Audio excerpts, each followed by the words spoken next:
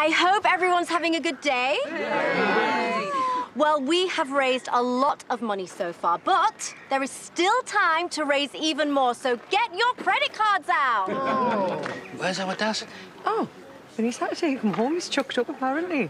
Can't take him anywhere, Mum. And I'd like to say a big thank you to Eric. £20,000, everybody. Hey, where's Faith? She's supposed to be handing over the keys. Oh, shit, bog, I think. So we are just waiting for the car to come back from being valeted. But while we wait, I would like to read a few words from Joe about the transplant charity. Hang on, whose is that car? Debbie's, isn't it? Is that a wedding dress? It looks like it. Babe, what the hell is going on? Where's Joe? What do you mean, where's Joe? Is there something you forgot to tell me? Debbie, where is he? Where is my lovely grandson? Nan, I don't know where he Will is. somebody please tell me what is happening? They're getting married today. Well, how come you know and I don't? Because I was sworn to secrecy. Where is he? What's going on? I've no idea, babe.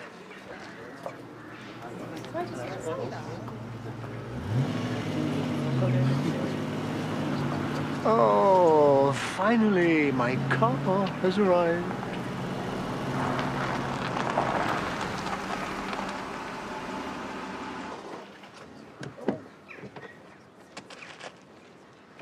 Ah, a welcome home party. How lovely. You really shouldn't have, Graham. Who are you? Me.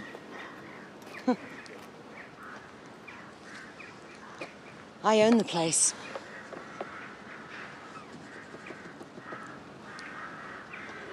I'm sorry, who is this woman? Kim Tate. Yeah, you don't mess with her. So she's Joe's mum? That's his step-gran, actually. I know, I don't look it. Nice dress, hun. Yeah, and she was supposed to be getting married today, but he's done a disappearing act. So you're Debbie. Let's go inside, shall we? Where is Joe? Done a bunk, darling. Excuse me? What are you talking about? You obviously don't know the spoilt brat as well as I do. Inside now. I'd just like to say that the auction is officially over. It's time to celebrate my homecoming, and you're all my guests. So please, do come inside. Cheers, everybody. What is going on?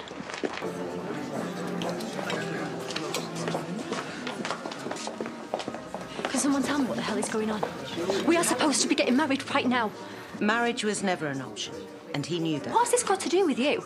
He loves me and we are getting married. Look, sweetheart, the only person Joe really loves is himself. Fact. So just accept it, all right? No, I won't accept it because none of this makes any sense. He wouldn't just up sticks anyway, because he couldn't, because everything he owns is here. He owns nothing. Not even the suit on his back. You did get it off him before he left. I'm at it too. Joe's my brother, but he never mentioned you. Oh, you must be Noah. Yeah?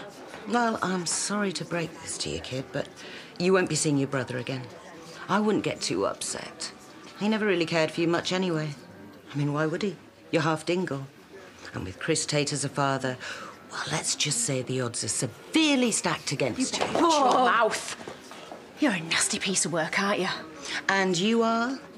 Vanessa Woodfield, local vet. And my girlfriend, so watch your tongue. I don't take orders from an ex-prostitute. Enough. I mean it. Look, everything Joe told you was a lie. The house, the business, everything. So who are you then, Mr. Suave? For real? He was supposed to be keeping Joe in line. However, he didn't do a very good job of it. Seeing as the little runt tried to rip me off. Anything? Voicemail again. Who's that? Tired con, man. You'd probably have a lot in common. And the gentleman here? Local GP, so if someone decides to knife you in the back, we have a doctor on site. So I hear Bernice has left the practice. Yeah. Any idea why that is? Only I just saw you talking to her earlier. No, but then again, that's her business. Sure.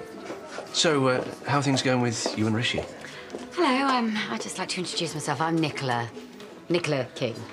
I'm James Horridge. Ah. Yeah, and I'm Brenda. I'm the cafe owner. Oh, yes, I don't often frequent cafes, but in your case, I certainly won't be making an exception.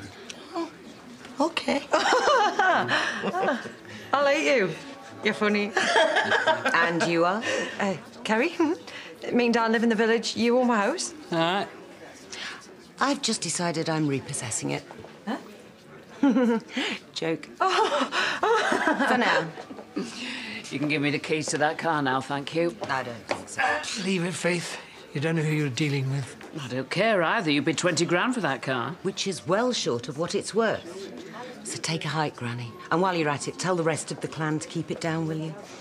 Especially that snivelling little wretch in the corner. She's spoiling the mood. Look, stop it, Charity. Don't be a I am fool. going to have you. If I get there first, hon. Someone better watch the back then, eh?